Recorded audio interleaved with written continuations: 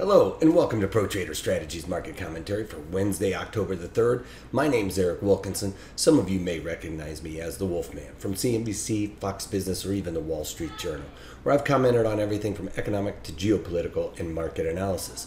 Please keep in mind that everything that we talk about in these daily market commentaries is not a solicitation to buy or sell any of these securities or strategies. At the end of the day, we're here to teach you some different strategies that you can implement in your own portfolios, but please do that in your own way.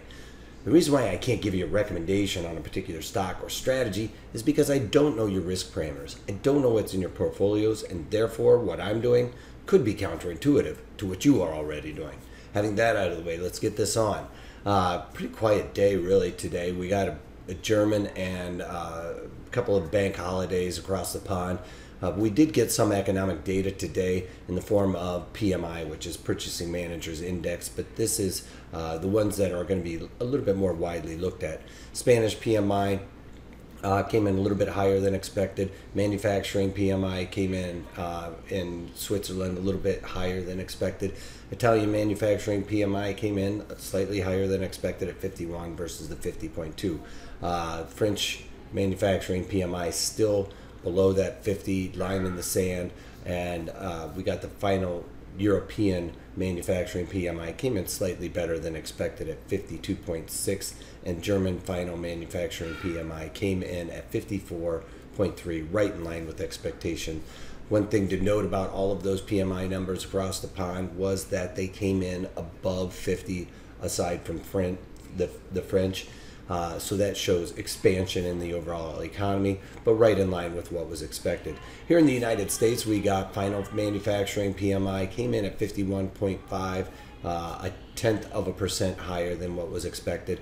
We also got the ISM, Institute for Supply Management manufacturing number, which is the big number for the PMI. Whenever you hear the Institute for Supply Management, that is the one that is the most widely looked at and the biggest market mover, if you will. And like I said, it came in at 51.5, expected at 50.4, so higher than expected there, and showing expansion because it's above 50. One thing that we did see also was in the ISM manufacturing prices paid. That was lower than expected at 53. Was expected 53.5, so a bit of a pullback on those prices, not seeing any inflation anywhere there.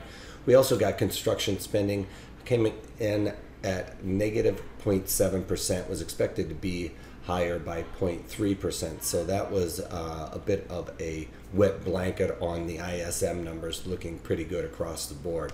Then we got the crude oil chart right here. As you can see, crude oil came up in testing that 48.78 area, broke above that Fibonacci resistance level right now. It's going to act as resistance right now, but pulled back below that.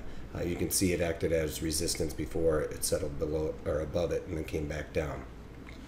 I'm looking for that to actually hold on to the gains there, or hold on as a resistance. Then we got gold here continuing to slide.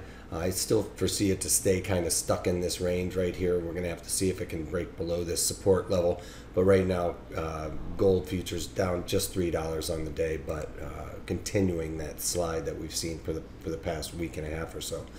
Bonds finding support right here at the 38 fib level.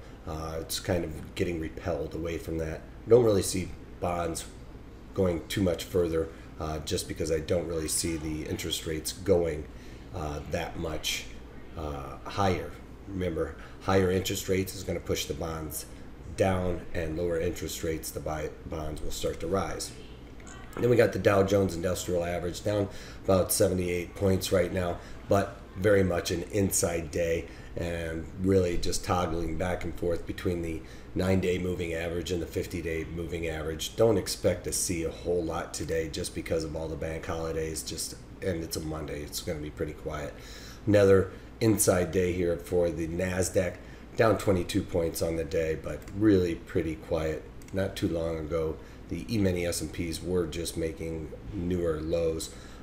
E-mini S&Ps, this is the daily chart, down 11 points on the day, but really still an inside day. As you can see, this candle is still inside of the other one. This is what I was talking about. We're into a new candle here, but we just made new lows in the last half an hour. But double bottom there, looking like it's showing pretty good support, but definitely an inside day, down 11 points on the day. On to a couple of trades that I've done.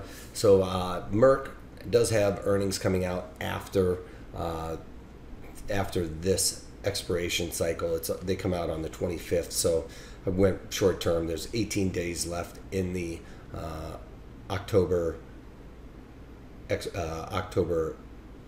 option series, so decided to just put a strangle around it, just to keep it inside of there. There's not a whole lot of decay left in this, so it's gonna be looking like a pretty quick in and out, hopefully.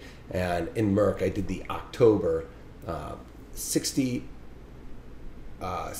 puts with the 64.5 calls, just to kind of keep it inside of that area. It's been in a pretty tight range, so I look for it to stay there, and I collected $1.11 for that trade there. Then on to the next trade that I did, Disney. I did Disney. We talked about this on Friday about the Poor Man's Covered Put webinar, and decided to go with the one that I had vetted for that webinar, and it was Dizzy. And I went into the April of 17, so that's the longer duration one. That's to create the synthetic long in the stock with like an embedded put in there. I go into all of those details in the webinar, so go to protraderstrategies.com and sign up for that. But it was the April, and I bought the 80 calls in there, and then sold the November 97.5 calls to kind of help pay for some of that extrinsic value that I talk about in that webinar.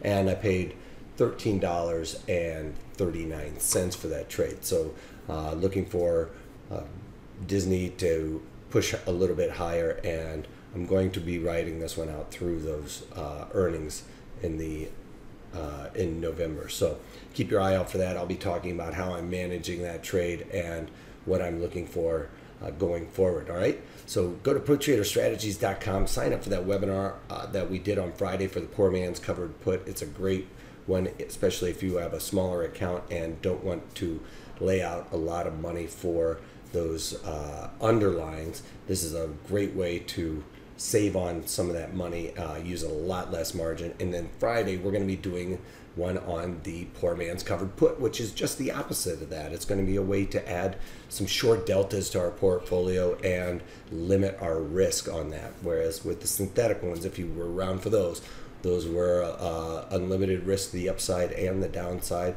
This is limited risk to the upside and limited risk to the downside. So it's great for some of the newer traders that don't want to have a lot of risk in their portfolio. It's a lot less risky than if you go out there and just buy stocks. All right, so if you can't take that, take it easy.